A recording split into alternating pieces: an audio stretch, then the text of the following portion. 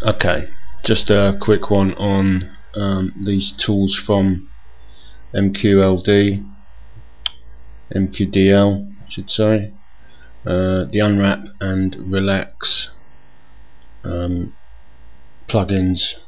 very useful if you want to do any UV mapping.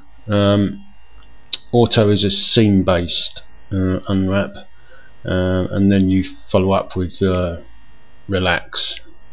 So I'll show that in a minute. You will need to put a keyboard shortcut on the relax, because you'll end up trying to access this hundreds of times.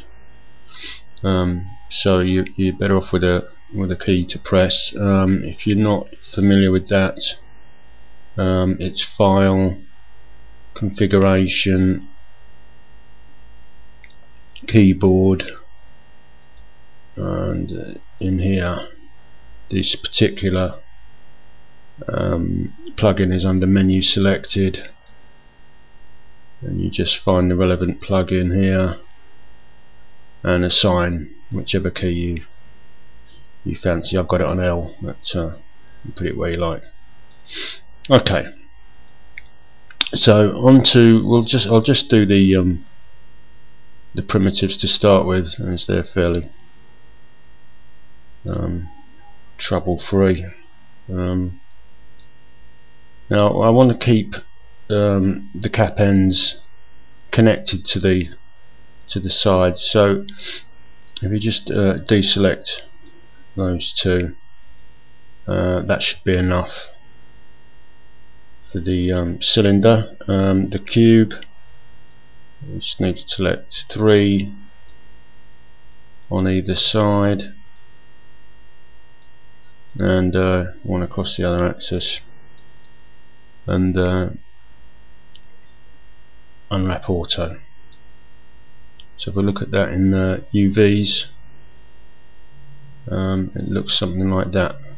Okay, so the cube, okay, so we've got 6 squares, pretty much what you'd expect. Very nice. Cylinder doesn't look quite right yet.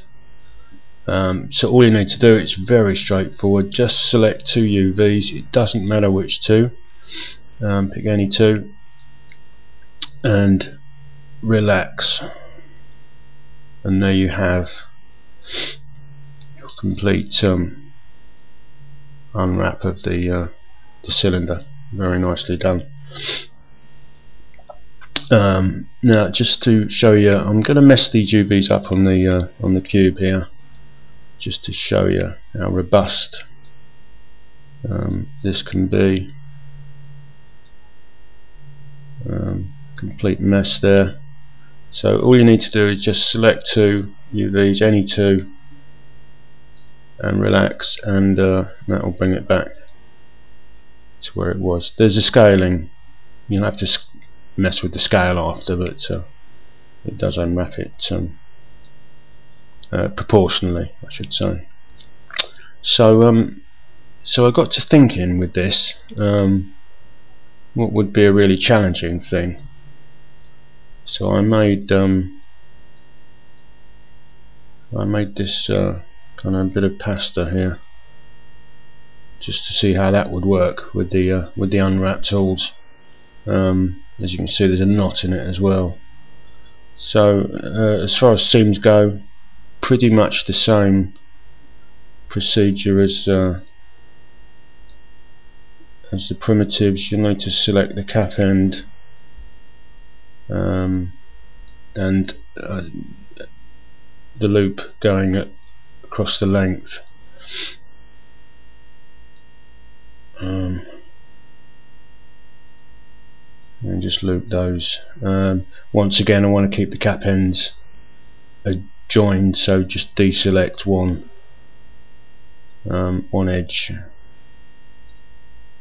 and unwrap.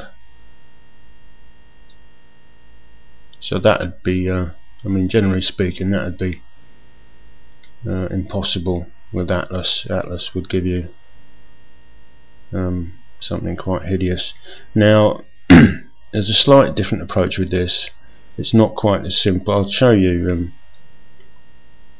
if you just select the 2 again and just hold down whichever keyboard shortcut you've got set up, and you'll see it unwrap. The problem is with that, and that's just holding down the button, is because it's kind of going back on itself twice, so it's you get a kind of distortion with it. So you kind of have to show it the way to go. So if I just revert back to the original unwrap, and just if I just select, say, this one and pull it up here, another one and pull that up there, I'll select those 2 and just press your relax again. That pulls that end better. And then the same with this, you can pull that over there.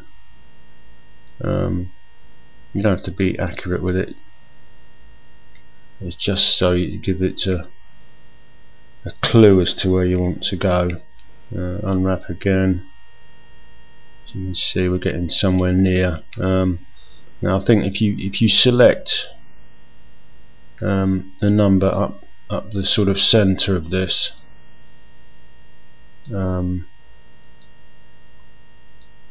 you can use a line here from the palette and unwrap it, relax again, and you'll see it's getting quite close now. With a little bit more work, I think you can probably get that pretty much perfect. Let's just have a look with that, and yeah, it's better. So yeah, so pretty good tools all in all, I think those. I think you can get that better with a bit more work. At least you know what you're doing with it now. Okay.